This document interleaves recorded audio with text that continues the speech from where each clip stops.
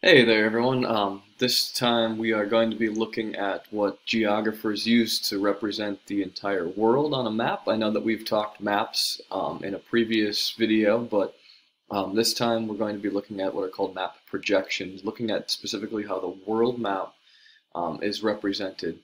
So before we start with that, I just want to start by defining a couple of key vocab terms. The first one being cartography. Okay, cartography is the study or the science of making maps. Okay, so if you are somebody who creates maps, congrats, you are a cartographer.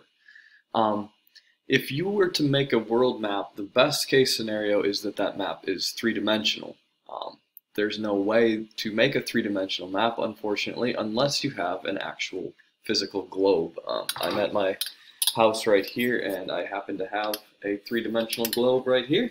This one is actually from the 1930s, so there's a lot of outdated countries on it, but it's a pretty rare globe. It's hard to find globes that are that old.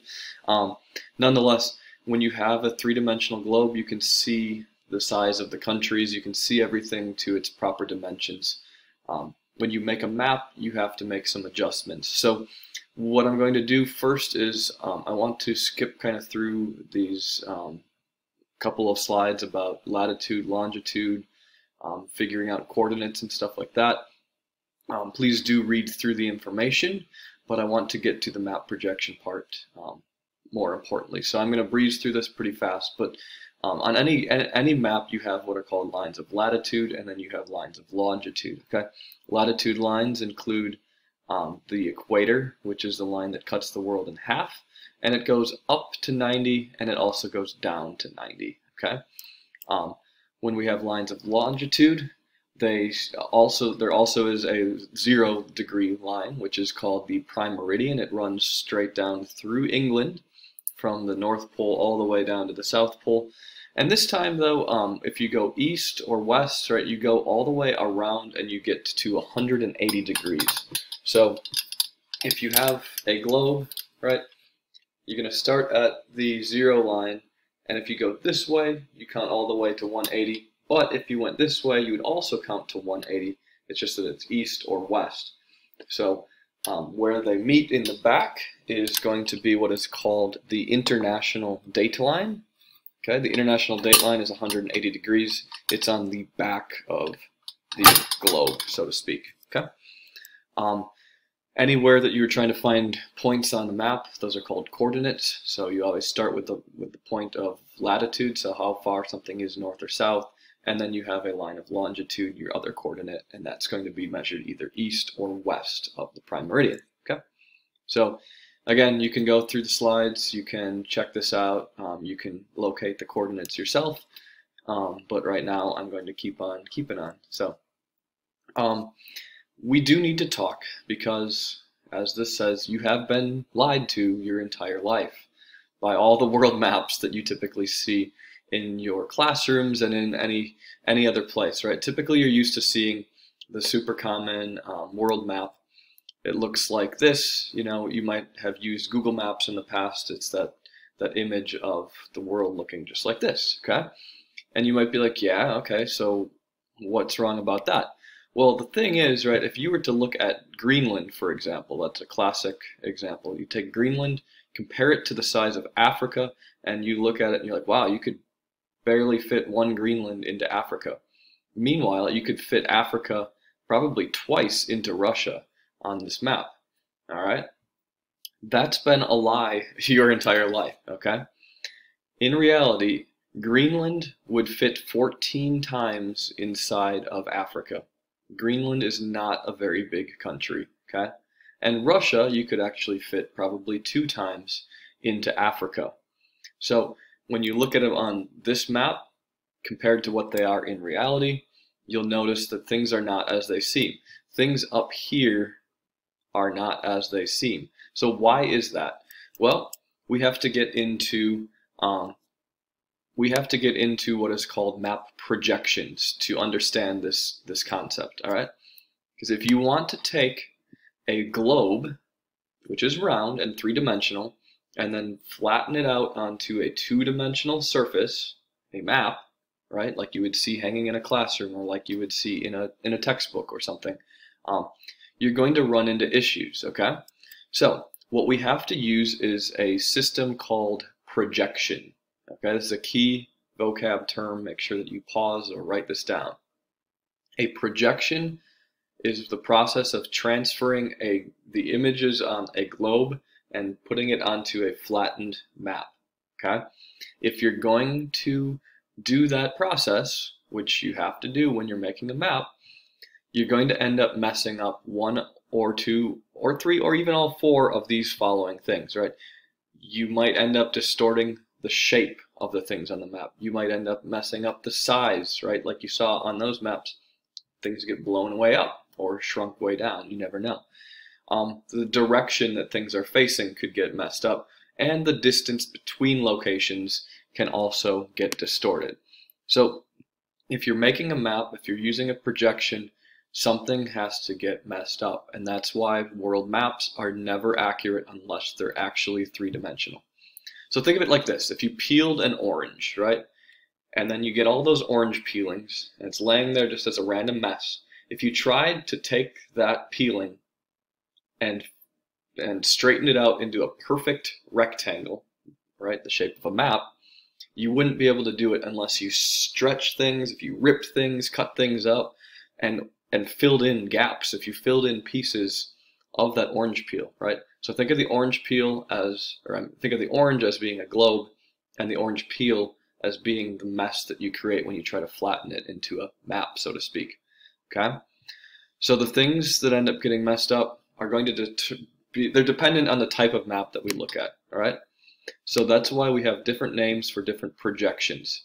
The one that you're most often going to see, like in classroom settings, is called the Mercator projection. All right? It was created 500 years ago. It was used for navigation, but it's not great because it messes up the size of everything at the poles. It makes Antarctica look like it's an enormous continent, and it makes Greenland and Canada and Russia look like they're humongous.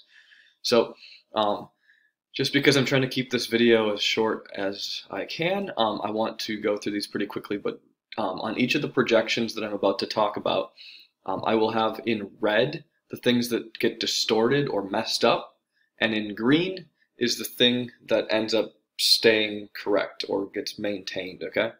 So for the Mercator projection, everything at the equator, right, that line of latitude that's a 0 degree line, everything there is the correct size. But as you go further north, the lines of latitude actually start to get wider and wider to fill all this extra space, right? Because if you had a globe, it comes to basically a point at the top. So you have to fill in all that empty space by stretching and expanding things, okay? So the Mercator projection, even though you see it really often, it's garbage. If you took a human face or a human head and you literally did to it what you did to the world map to make the Mercator projection, this is the mess. This is the nightmare that you would end up with, right? One more example, right? This is not an ideal look for a person, okay? So I'll pass by that. So the next one is called the Peters projection, okay? Its goal was to keep the size accurate of everything. So this time you can see that, hey, Greenland isn't a monstrosity, and Russia isn't either, but you'll obviously notice that it looks like you took an image and stretched it, right? That's literally what that map looks like.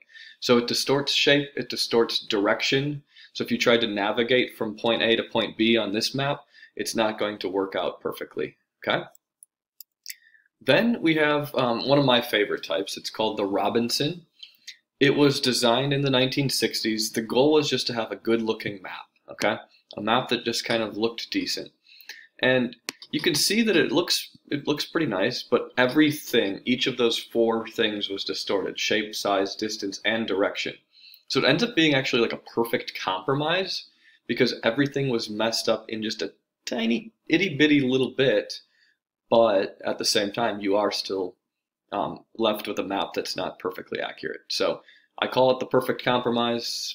It's kind of up to you what you think about that. Number 4 is called the Winkel triple projection. That's a funny name. This one, you can see that the map again, is not stretched all the way to the edges, right? It doesn't make a rectangle. It has still that kind of round shape to it.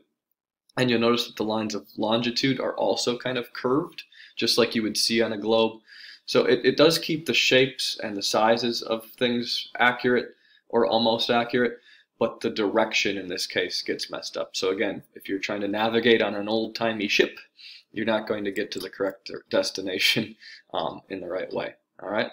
And I know my face is going to get in the way here. I'm going to park it right over here. This one has a fun little name to it. It's called an azimuthal projection. Okay.